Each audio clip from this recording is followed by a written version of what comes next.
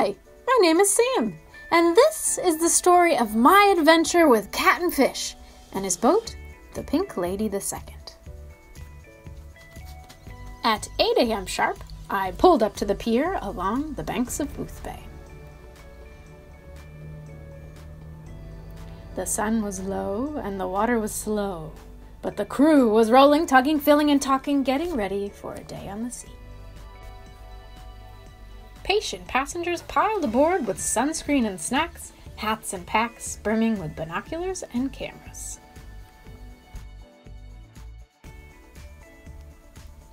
Even on a warm, calm day, being on the boat was a little like standing on one leg with one eye closed. I met our Captain Tabor, and he told me a bit about how he came to drive the Pink Lady. My name is Tabor Young. I got my first boat when I was 12 years old from money that I had earned picking potatoes on a family farm in Aroostook County, Maine. I went to the University of Maine for outdoor recreation and other various natural science with some tourism.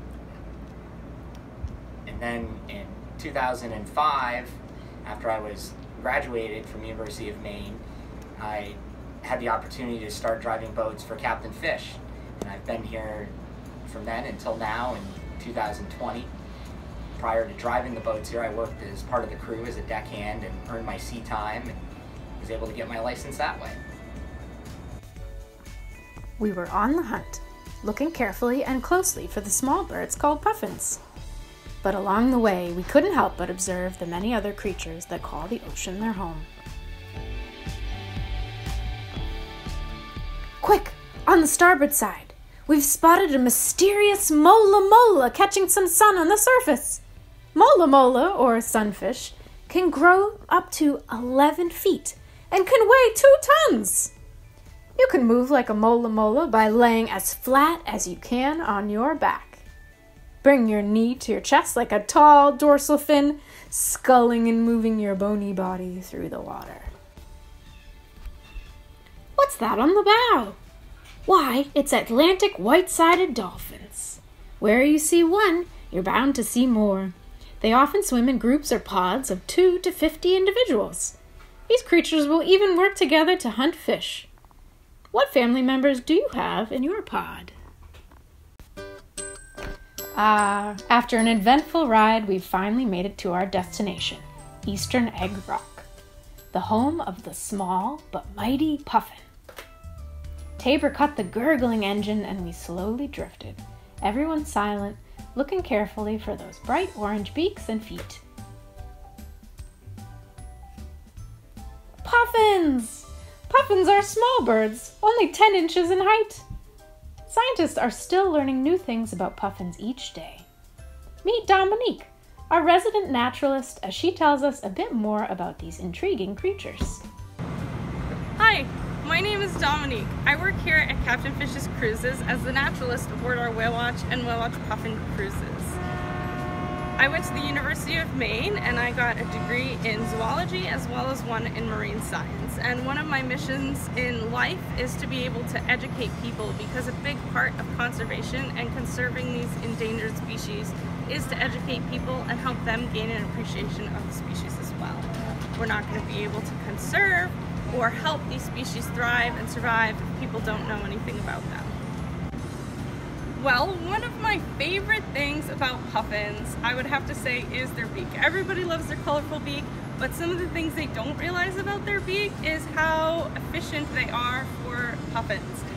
Puffins have these little barbs on the underside of their beak and their tongue that allow them to trap fish in between, so they can keep catching more fish, so they can go back to the nest with a beak full of fish instead of one fish at a time, and that makes them really, really efficient and good at what they do, and that's just something I've always really liked about puffins.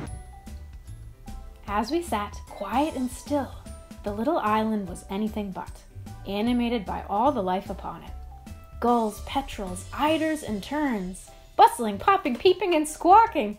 But it wasn't always like this.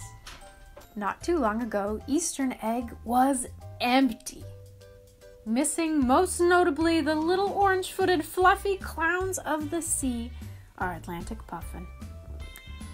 But scientists, just like a detective, watched and observed and got to questioning, where have all the puffins gone?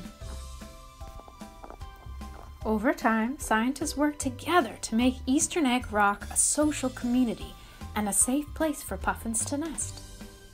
Now there are about 500 pairs of puffins who return each year to the 7-acre island. So remember, whether you're on a ship, in a lab, or in your own home, you too are a scientist. By watching, counting, and noticing, you can make change happen. Keep your eyes peeled, your ears open, and your brain on. Goodbye for now, young scientists, and good luck! Did you know scientists get creative and crafty too?